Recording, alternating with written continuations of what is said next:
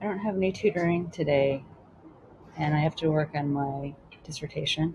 So I'm sort of simulating kind of like sitting out on the beach kind of experience on my balcony right now. It's like my feet up on my balcony. Um, I wanted to talk about how about half an hour ago I had these really profound feelings of sadness.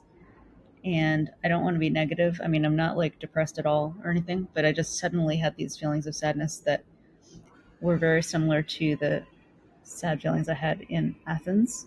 Um, I think a lot of that came from coronavirus. I think it came from this sort of archetypal consciousness that was coming up through coronavirus for everybody and these sort of memories.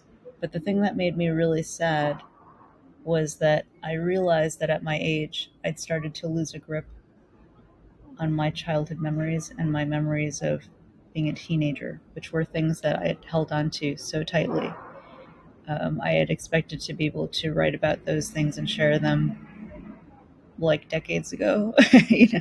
And I realized how strange it was that so much time had passed and now they were not as vivid as they were. They were, but there was a feeling of like they were slipping away from me. And that feeling for me was just as sad as the thought of losing my parents, you know. And I, for women my age, there are, you know, hormonal changes that you go through. So you have these weird mood swings like that. And sometimes you just start crying, like just randomly. But just now I had that feeling when I was thinking about reading Stephen King when I was in the 1980s. And when I was thinking about watching Steven Spielberg in the 1980s, all of that just makes me cry because it was so happy, you know. And what I want to share about that is like I want to share something that's important to filmmaking and to writing books.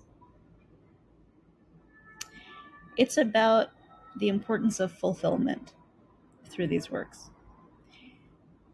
When I think about Steven Spielberg, it was the fulfillment of like making things that were impossible come true. And that had to do with being saved. You know, it had to do with um, just adventure. You know, so I think that the two things that I would bring up most of all would be E.T. and the episode of Amazing Stories where the guy draws in the landing wheels. And I just saw that episode online. I forget what it was called, but the kind of fulfillment that I experienced probably between 1982 and 1985 because of those episodes, or because of that movie, between the ages of about 8 and 11. When I think about the amount of insight that it takes to be able to create something like that, you know, the insight that it takes to create something like that is extremely important. And what worries me about, you know, just the fact that people study production and that they have to like focus on all these logistics when they're focusing on production, which is really difficult to do. It takes a lot of brains to do that. And there's also a sense of atmosphere, and there's a sense of design, there's a sense of visual language, which is very difficult, and that is all the foundation for everything, for sure, because it's a visual language. This is what I'm actually studying and writing about right now. But the insight that it takes to create something that is truly spiritually fulfilling, you know. So, for example, in ET, for me, the thing that I felt was the feeling of watching a boy on a bicycle who was about my age, I think, and seeing him tilt upward and go up into the sky with that bicycle, and to go up and sort of pass as a silhouette the moon.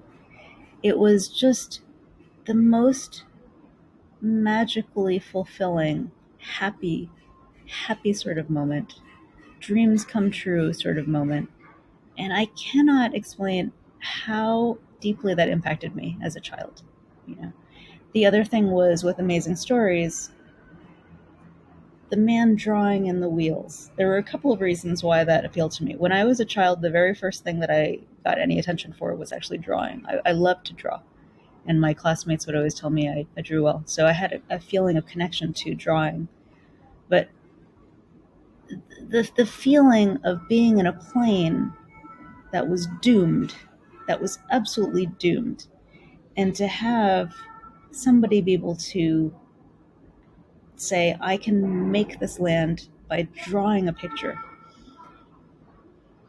was it was every bit as fulfilling as the bicycle going up to the moon, or at least sort of in front of the moon. But it was, it was also salvation. It was salvation at the same time. So those are two kinds of fulfillment that are extremely important, that really carried the nation when you think about it, right? But Stephen King, when I think about the two kinds of fulfillment that I felt there, um, I think of The Talisman, and I think of Pet Sematary. And I think I was in fifth grade when I read both of those books. And I remember putting The Talisman underneath my bed when I wasn't reading it, and actually looking toward it when I entered the bedroom, looking toward the space underneath my bed and going, wow, that's alive. I was like, there's a spirit. There is a spirit in that book. It was a real living spirit in the book. And I remember being amazed at how quickly he made me want to turn the pages, and how it was so poetic and so concise and so suspenseful and so charming at the same time, all of that, And I remember being drawn to the philosophy in The Talisman, because there were basically, it was a parallel universe, and there was like sort of the dark version of this one character. And I remember just, it was the life of that spirit in the book that was incredibly fulfilling, because it was philosophical. But the thing that was even more fulfilling for me was Pet Sematary. And that to me is about healing. It's a different kind of fulfillment. It was kind of the same as like The Boy on the Bicycle, in the sense that every child has pets die, and it becomes traumatic experience in a different way than for kids who maybe have relatives die. I mean, I think that's worse, but basically I think every kid can relate to having pets die, and it's a very traumatic and a very deep, profound experience. So to have that kind of wish fulfillment, to be fulfilled by this idea that you can bring your pets back, but that's sort of the first step to the metaphor, that just incredibly fulfilling. But then beyond that, that it doesn't happen, that it can't happen, that basically, like, when they come back, they're zombies, that they're not who they were. And that becomes a kind of healing. That whole structure, that whole trajectory of being fulfilled, and then being forced to see the truth, but in a way that's even worse than what the reality is, so that it heals you. It kind of gives you a kind of solution for suffering in some ways. And so spiritual fulfillment, takes an intense and a great amount of insight, and structure takes a great amount of insight and work. And personally, those are things that are very important to me. Those are things that I've always focused on in writing. And so I wanted to say that as I was thinking about the impact of those works, again, I felt teary, because I felt like they were so much part of my happiness when I was growing up.